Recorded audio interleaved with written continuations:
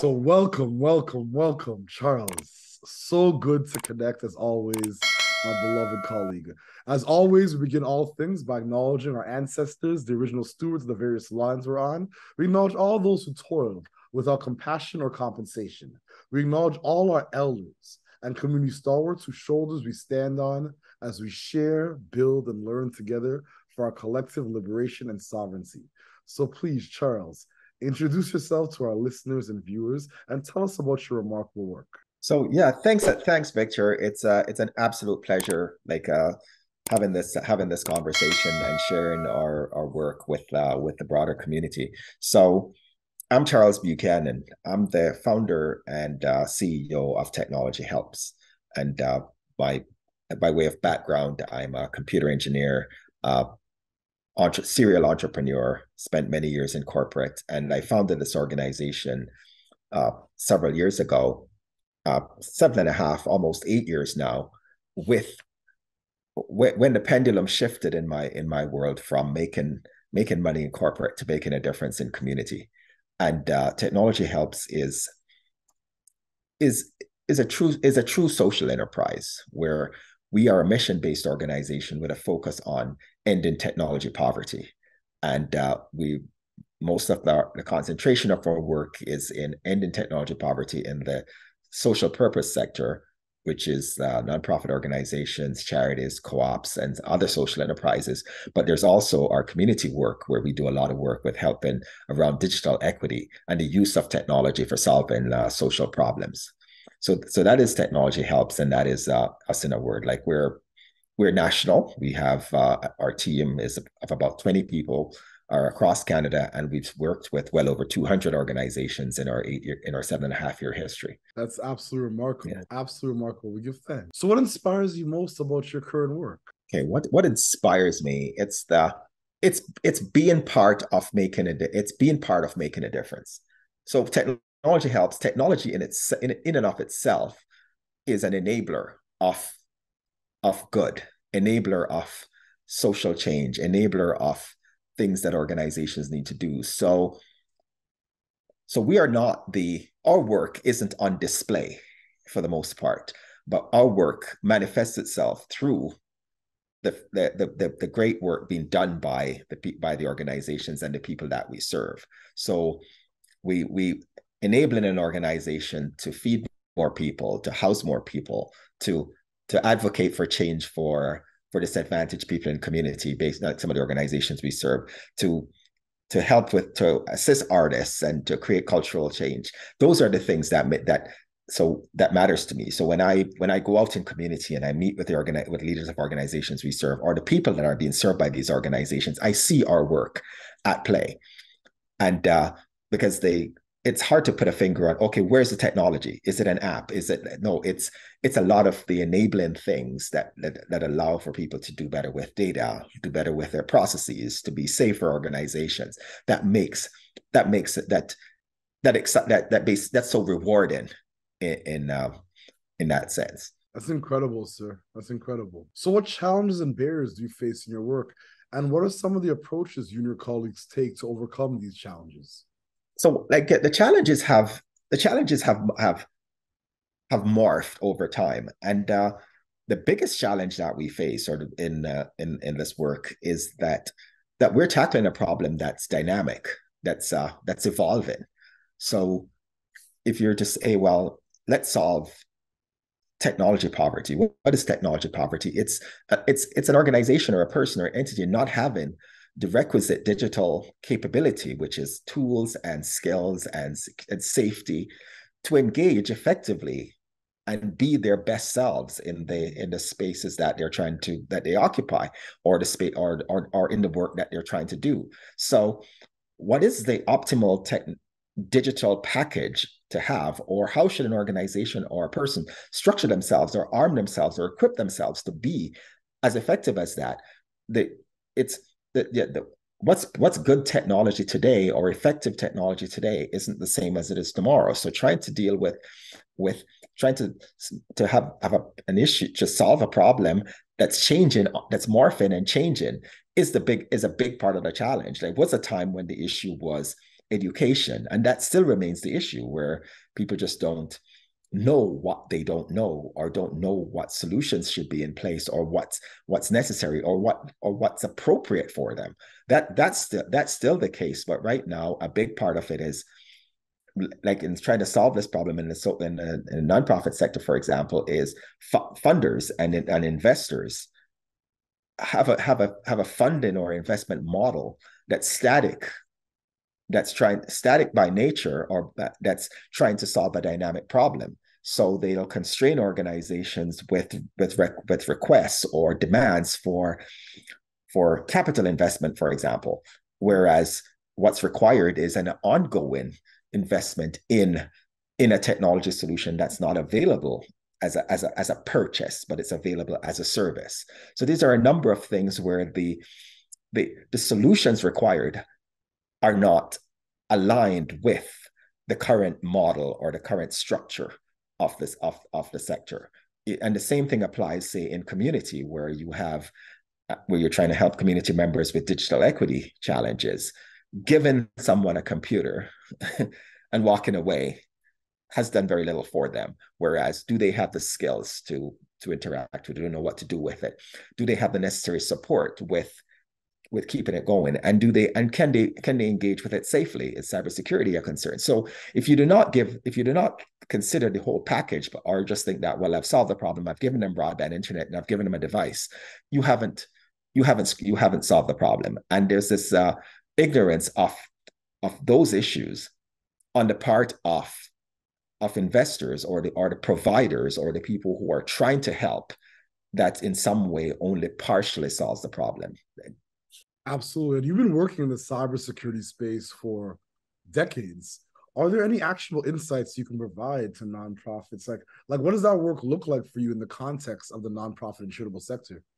So cybersecurity is I have way too much to say on that. So the first thing I would probably say is that you are likely not doing enough. There are no shortcuts to cybersecurity, and minimal security, doing the bare minimum, is putting your organization at risk. So when I like, we're out there talking to nonprofit leaders about cybersecurity, and cybersecurity is fairly, I would like them to just think about it differently. I would like them to acknowledge that it's not technical. Cybersecurity is enterprise risk, and it's risk to your enterprise information assets. So what is it that's important to you in the organization? And that's the information. It could be in your systems, it could be your data, it could be your client, it could be a stakeholder records. What's important and what could happen to it? And if you start thinking about it in those terms, you realize that a firewall isn't your answer. A single one-off training program is not your answer. There has to be this comprehensive, holistic view of these are my treasures, and these are all the things that could happen to it. And then what am I doing for that protection? And that protection isn't just, I'm going to lock it away, but would you know what could happen to it? Have you assessed those risks? Have you taken appropriate measures to protect yourself against those risks? What could happen? Would you know if it happened? Do you have detection systems in place? And when something does happen, do you have a response, a coordinated, intelligent response that satisfies your stakeholders to show that you're keeping your organization safe? And are you creating a culture of safety? Which I say, it's like teaching your kids to lock the door and not walk down dark alleys. So there is so much. So it's about seeing it holistically, seeing it as more than just something I could just go and buy. Nobody can just go and say, I just bought my cybersecurity. No, it's program. And that's why we've created something like the EverSecure program, which is an overall cybersecurity as a service, which we do in partnership with organizations. And we're doing it currently with over 50 organizations across the country. That's absolutely remarkable. And thank you so much for your leadership in terms of this. This is brilliant. So let me ask you a question. Do you have a set of key priorities right now as it relates to technology helps? Mission. No, our key priorities, like right now, it's about our goal. Like we've technology helps has gone from trying to just solve the problem, hacking and slashing, to putting systems in place. So we have a system of support in place and a system of security. And we see those as, because a systemic problem will not be solved by one-off solutions. So we've got hardcore systems in place that we've developed over the years. And now it's a matter of, it's really the primary goal now is engagement, letting people know what we finding partners to work with. So it's around engagement, it's around partnership, it's around doing more of our great work. How do you feel about the future of technology, digital adaptation, digital resilience, cybersecurity, all these subsectors in the nonprofit sector and the future of Canada? What's today? Yeah, I'm feeling somewhat optimistic today. So I'll give the optimistic response. Like, it's first and foremost, we're not doing enough. And if we think there are no shortcuts, there are no shortcuts. So if we don't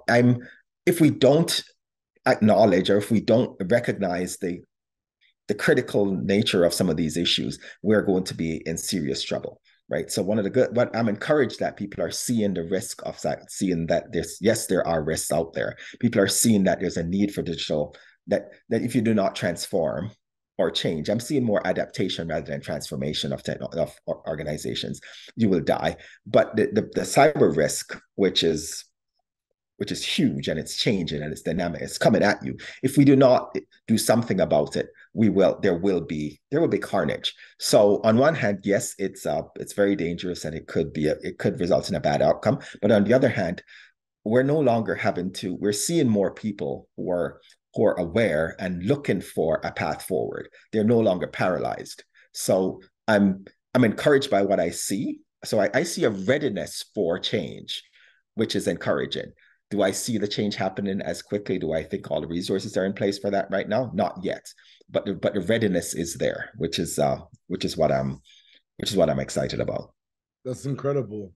So what is your ultimate goal, and what does success look like and feel like to you and your colleagues? What is success? Like, when you're swimming again, I don't know if I think success comes in the form of acknowledging your wins, or as you go, as throughout. Like, there is no end point. When when we started this work, someone said, so when are you going to end when do you think you'll end technology poverty? And because that's our mission.